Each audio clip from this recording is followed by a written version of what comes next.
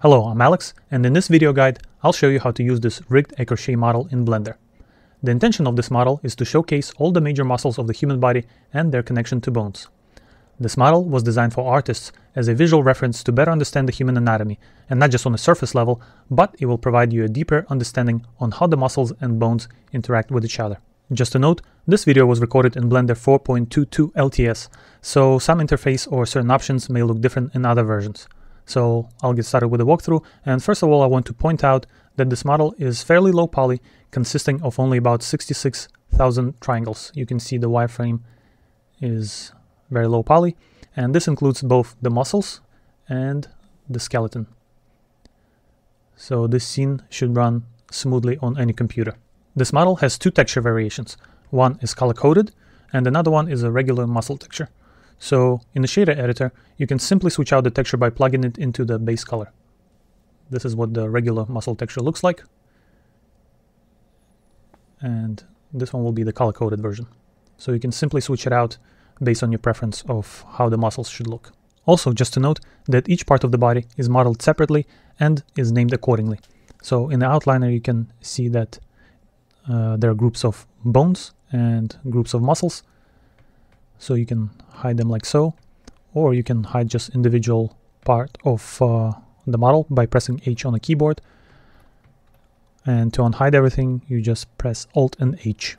So let's go ahead and activate the rig. To do this, we'll need to click on the rig itself, and in this menu, we'll go to the pose mode. So if we go from top to bottom, there's a muscle bulk activation slider, which will make the model more muscular.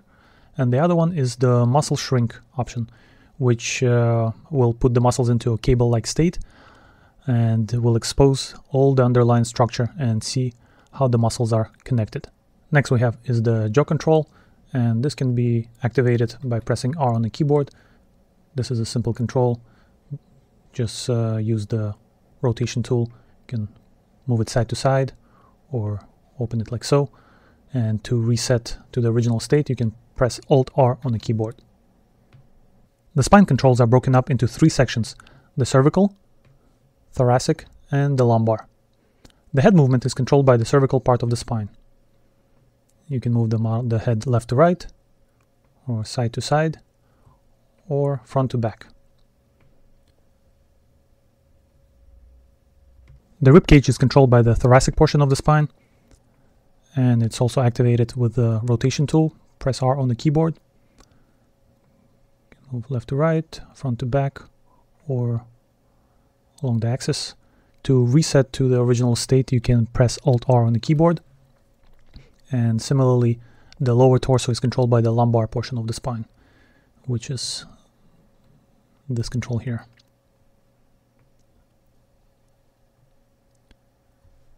Alt-R to reset. Finally, the root of the torso is the hip control, which can be rotated or moved. R to rotate, and to move you can press G on the keyboard, and it can be moved with the move tool like so. And if you want to reset the pose, you can go to Pose, Clear Transforms, and All. Next we have the arms controls. And this is an IK control, so you can move it around with the move gizmo or by pressing G on the keyboard. So you can move it around like so, and you can also activate the symmetry by pressing this X button. And now the pose will be adjusted symmetrically. As you can probably tell, there's automatic shoulder adjustment when the arms are moved. And this is the shoulder adjustment. If you need to control it manually, you can also move it up and down or left to right. Once again, to reset our model to the original state, we can press A for all the controls and Clear Transforms All. Next we have is the wrist control, and can be also activated with the rotation tool.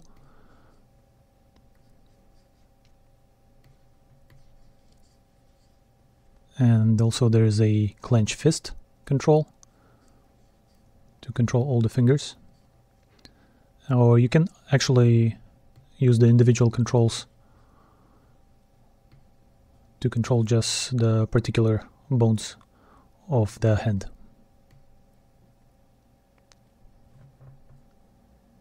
Finally, the legs also have the IK control and can be posed with the move tool by pressing G on the keyboard. So you can move it left to right,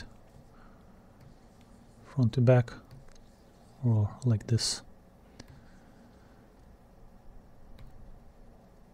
And similar to the fingers control, the toes also have the curl option, which can be rotated. You can rotate them all at once, or you can move them around individually as well.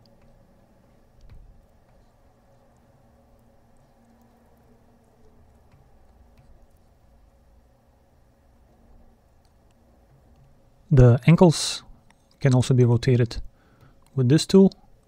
They will rotate like this and front to back, but they don't really rotate laterally.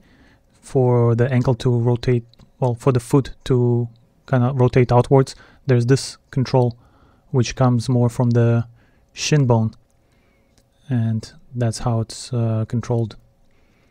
And last thing to note is that there are these poles here which control the knee direction, and on the arms there's the elbow direction, which are controlled by these triangular shapes. Once again, to reset the whole model, we can press A on the keyboard to select all the controls of the rig, go to pose mode, clear transforms, and all.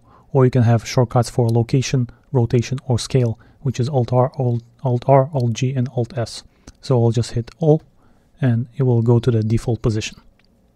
Lastly, I want to show you the transparency option, which can be useful. So we'll go to the object mode first, we'll click on one part of the body, and if we go to the material settings, under the surface tab, there's the alpha option, which can show you a better view and make the muscles see-through, which may be helpful to understand the underlying muscles even further. So you can control how much transparency you have with this alpha slider.